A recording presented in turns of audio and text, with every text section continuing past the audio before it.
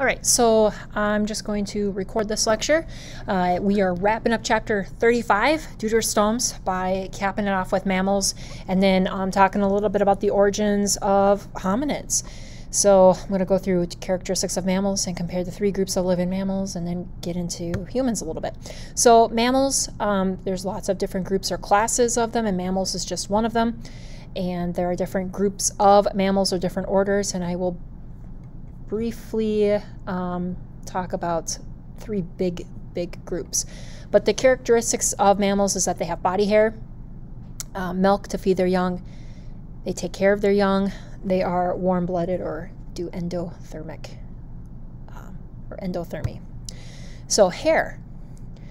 There's about 5,000 species of mammals, fewer than fish, amphibians, reptiles, or birds. And of the 5,000, 4,000 are rodents, bats, shrews, or moles. And they are probably distinguished from all other classes of vertebrates by two fundamental characteristics, and that is hair and mammary glands. But here are some other notable features where I'll go through some that are not listed. So hair. Whales and dolphins, they have sensitive bristles on their snouts. That's where the hair is at. Fur has the ability to help them regulate their body temperature so they can evade colder climates. Maybe their fur is responsible for camouflage. Sensory structures, whiskers, maybe they're active at night and they use those whiskers to maneuver, or they live underground, or even defensive weapons like porcupines and hedgehogs with their quills. Second characteristic of mammals is mammary glands, where the females secrete milk, and that is the primary food source of the newborn. So yes, baby whales are nursed by their mother's milk. It's very high-calorie food. 50% of it is fat, very nutritious for the young. Endothermy. That means that they can be active at any time of the day, and they can colonize or live in extreme environments. In order to be endothermy, you have to have efficient blood circulation and respiration provided by a diaphragm. Placenta. Females carry their young, their unborn young, in a uterus, and basically there's blood vessels that connect the young or the embryo to the mother, and that is through the placenta. There's food, water, oxygen that passes from mom to the child, and then waste products are carried away by the circulatory system to mom. But you can see that we have some similar structures here with our amniotic egg that we covered with reptiles. The amnion, the yolk sac, chorion. Okay, there's no allantois because it gets carried away by the blood vessels.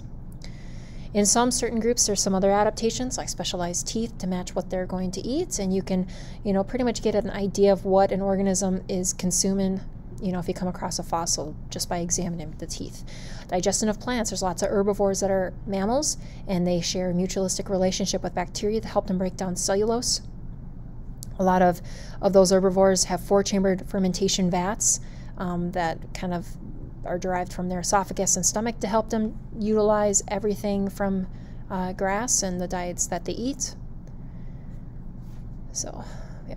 So just showing different dentation found in some different species, showing the digestive system between herbivores, so non-ruminant to ruminant to insectivore, which is smaller, to your carnivore. A lot of mammals have hooves and horns, and it's made of keratin. So this is basically the building material that you find in claws and fingernails and hooves. So hooves, they're specialized pads. You find them in horses, cows, sheep, antelopes, and other running mammals. And horns. It's composed of the core of bone surrounded by a sheath of keratin. So you can kind of see that right there. There are flying mammals, and basically it's bats. Bats are the only mammals capable of powered flight. So they have a leathery membrane of skin and muscles stretched over the bones of their forefingers. So those were some specialized characteristics of mammals. Modern mammals, are grouped into three groups here. Protothera, these are the most primitive. And the Protothera, the only surviving prototherans today are your monotremes, your egg-laying mammals. So I will go into the monotremes on the next slide. So the Protothera. The other major group is a subclass, Thera, and these are viviparous, which means that the young are born live, born alive or live, no egg, okay, just inside the placenta and all of a sudden out. Where here they lay eggs, and so they're still considered amniotes. But two groups underneath the thera, the marsupials, which are your pouched mammals, and then the placentals. So the monotrims, okay, part of Protothera. The only surviving Protothera are the platypi or platypus and two species of the Echidna.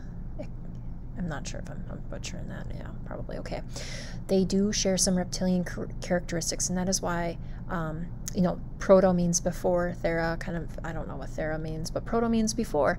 And so these are probably the precursor, or they're more closely related to reptilians because they lay shelled eggs. Shoulder and pelvis are similar to some early reptiles, and they have a cloaca, a single opening where feces, urine, reproductive products come out. But they also have mammal characteristics, single bone on each side of the lower jaw, whereas with reptiles, I believe, it was multiple, fur and mammary glands. They do lack nipples, so milk oozes onto fur, and then the young just kind of lap it off. The only surviving Protothera groups, like I said, are the platypi and the... oh, sorry. I already read that slide. Okay, that's embarrassing. Here we go. Inside joke for a former college biology student. Okay. Marsupials, pouched animals. So the big difference with marsupials is their embryonic development. So they have this egg. It's surrounded by the chorion and amniotic membranes, but there's no shell. The embryo is nourished by yolk. After fertilization, it's born. It's tiny. It's hairless. If you've ever seen baby kangaroos when they're little, I mean, they're like literally like a couple of inches. They're so cute. But they're like hairless, so it's kind of scary at the same time. Crawls into the marsupial pouch, latches onto mammary gland to continue development. They evolved before placentals, and most of them live in South America and Australia.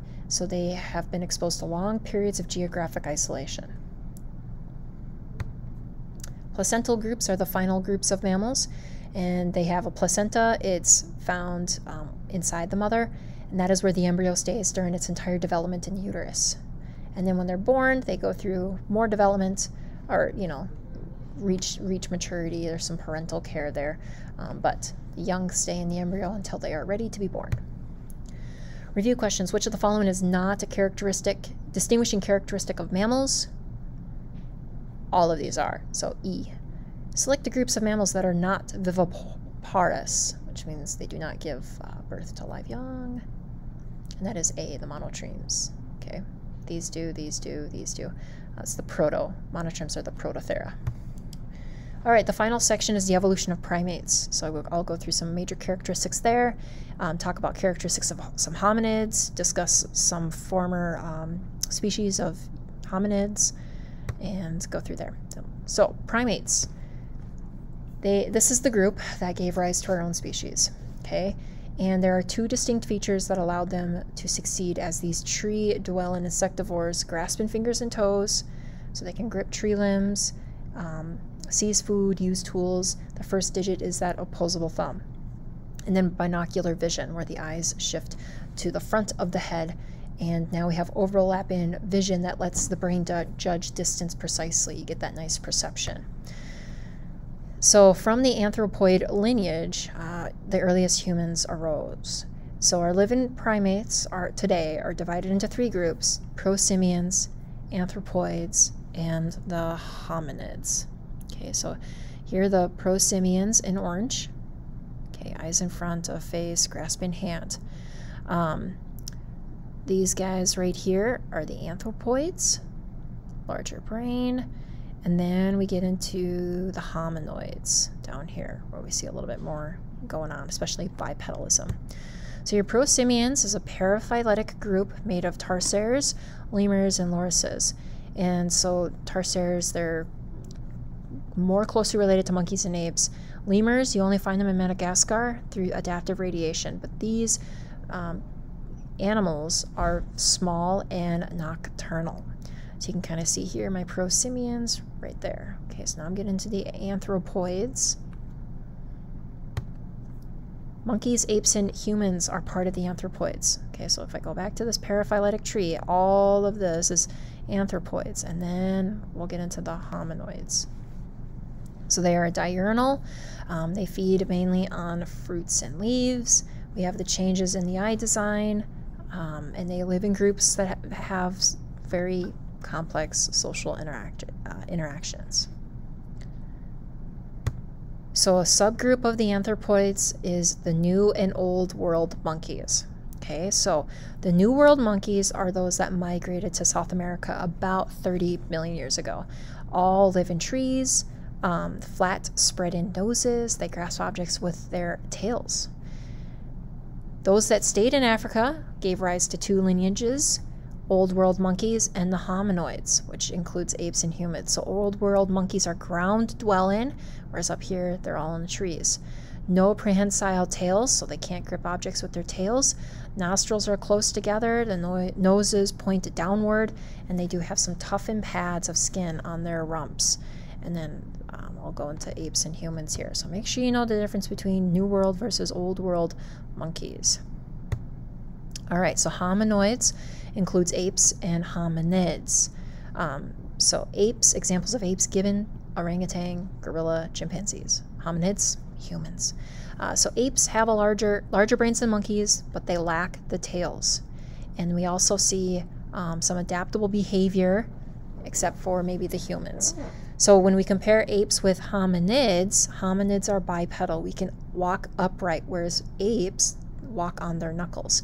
Another difference has to do with our vertebral column and how it's curved, and the spinal cord exit at the bottom of the skull, whereas here it's at the back of the skull.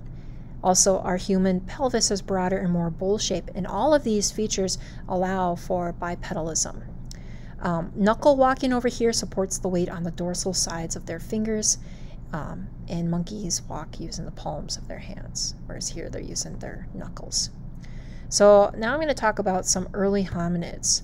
So the major groups of hominids include, and I know it varies, 3 to 7 species of the genus Homo, and then 7 species of an older, smaller brain genus called Australopithecus. And this is all based on fossil evidence, but bipedalism really is the hallmark of hominid evolution. And the fossils that we have discovered can date it back to 6 to 7 million years ago. Okay, so this is just showing a couple different things here. Brain size, okay, walking, teeth, and then whether they lived in trees or not. So you'll see that diets changed, bipedalism, notice the cranium size, right? Hominids, they are found within hominids, sorry, yeah, that's what I wanted to say, hominoids. This is a monophyletic group comprising of Homo sapiens and at least 20 extinct bipedal relatives. So let's talk about some of the early Australopithecines. So all the fossils that we found in South and East Africa, they're about 1 meter tall and walked upright. Their dentation were kind of distinct for hominids, but their brains were pretty small, 500 centimeters or less, whereas with Homo sapien brains, it's over 1,000 now. Bipedalism evolved when Australopithecine left dense forest for grasslands and open woodland. And so there's this chicken or egg debate between which occurred first, bipedalism or larger brains, but recent fossils do suggest that bipedalism first, and there's about a 2 million year difference between the two. No one exactly knows why bipedalism came about. Tools didn't appear until 2.5 billion years ago. Walking is faster and it uses less energy versus walking on 4s is a hypothesis. Maybe the upright posture allowed us to see over grass and pick fruits from trees. Maybe the upright reduces body surface exposed to the sun's rays out in the open grasslands. Or maybe it freed their forelimbs so they could carry food back to the females. So we have this idea of pair bonding in finding mates. So those are some of the lead-in hypotheses for bipedalism, but no one really can pin it down to one. The genus Homo arose about 2 million years ago. Its exact ancestor is not clearly identified, but it might be the Australopithecus afarensis. The first human, Homo habilis, handyman, was found among some stone tools. And then we have this idea that, or this hypothesis that humans or hominids evolved in Africa and kind of migrated out. So Homo erectus were much larger than your Homo habilis, and they walked upright, they had a larger skull, they had these prominent brow ridges, and maybe the shape of the skull suggested that speech was in place. So Homo erectus species were very social. We found evidence of tribes or fossils of 20 to 50 people in caves. They hunted large animals, they cooked their meals, they used stone and bone tools, and they have survived for over 1 million years, and they've only disappeared about 500,000 years ago. There have been some new additions to our hominid tree lineage. Homo floresiensis, which means the hobbit, because the fossils that we have found, they're 1 meter tall, and we found these fossils out in the Pacific Islands. So the youngest fossils that we found of the Homo floresiensis is about 15,000 years old. So yeah. Modern humans first appeared in Africa about 600,000 years ago, and there's 3 species. Homo heidelbergensis, Homo neanderthalensis, and then the Homo sapiens, which means wise men. So of the 3, the Homo heidelbergensis is the oldest. Bony keel running along the midline of the skull, thick ridge over eyes, eye sockets, and a very large brain. Now, I just came across an article that talked about the Homo erectus lineage and how maybe it persisted much longer than we previously thought, almost basically to present day. And if that's the case, that means Homo sapiens were not the only species of humans on the planet. So yeah. Homo florensis, no one knows why they're 1 meter tall. They think maybe it's a phenomena of island dwarfism. Your book does touch on that. I definitely would read up on it. It's kind of a cool thing, but it just shows, or it just talks about how mammal species on islands tend to evolve, or mammal species that evolve on islands tend to be much smaller than the mainland. So this graph right here shows time, millions of years back into presence, and here's our Homo sapiens. Here's the Homo floresiens, Homo neanderthals, Homo heidelberg. These are the 3 recent Homos, Homo genuses. And then we have our early Homo genuses. There's the handyman, and then erectus, the one that evolved out of Africa. So this line right here ends where Homo sapiens start, but they think there might be some overlappage. And then your book does not mention these 3, but it does mention Australopithecus and with the Afarensis. So here's the Homo heidelbergensis, and you can see that it branches off into the Neanderthal and the Homo sapiens. Okay, you may have seen this term Cro-Magnons and Neanderthals.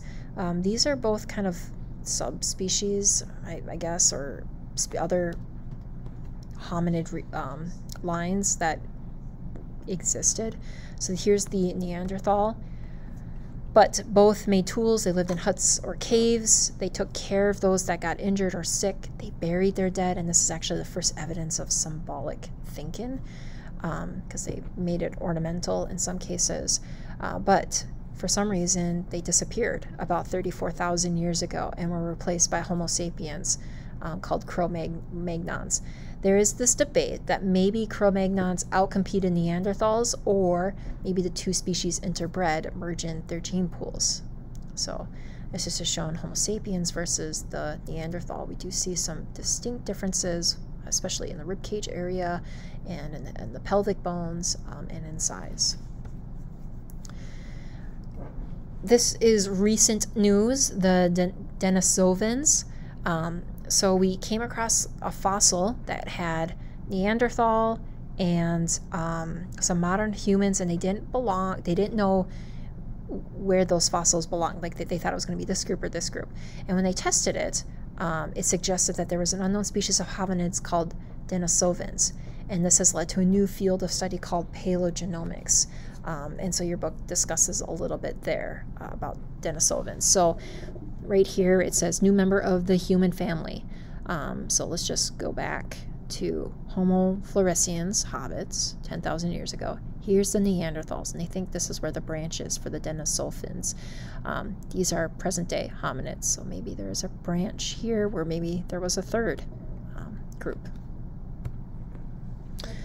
All right, so I'm going to finish it with our own species, Homo sapiens. So I mentioned in a slide earlier the Cro-Magnons and Neanderthals. The Cro-Magnons will eventually become the Homo sapiens that we know, or that we are today. So they came from Africa, they replaced the Neanderthals, and Homo sapiens are the only surviving species for the genus Homo. Our evolution has been marked by some pretty significant features, like an increase in brain size, how we are able to make and use tools, the ability for conceptual thought. This is a huge one, symbolic language with words, shape concepts out of experience, and then we pass that on toward the next generation. And then I would say this is also a really, really big one, extensive cultural evolution, which means just ways to change and mold our environment rather than change an evolutionary in response to the environment's demands. Because other organisms, their environment changes and they don't adapt, they go extinct. But we are actually changing our environment and changing the ways that we are. So it's kind of like we control our biological future, which is exciting and frightening at the same time. This is a diagram that just shows how the origins of hominids out of Africa. Okay, so you'll find your oldest fossils in this region in Australia, and then your newest or youngest fossils just recently, because they just, traveled. It took them longer to get to South America. All right, select the statement that is not correct with respect to bipedalism. That is C, substantial brain expansion evolved 2 million years earlier than bipedalism. And then compare the length of time the modern human has been extant and the length of time dinosaurs were. And that would also be C, and there's no way you could have answered that from the notes because I didn't touch on that, but that's definitely in your book. Okay, select the correct definition of diurnal. That is C, active during the night. And then what distinguishes primates from mammals and other animals? That is D, grasping fingers, grasping toes, binocular vision. So D. Okay, so that does it for the final 2 sections of chapter 35.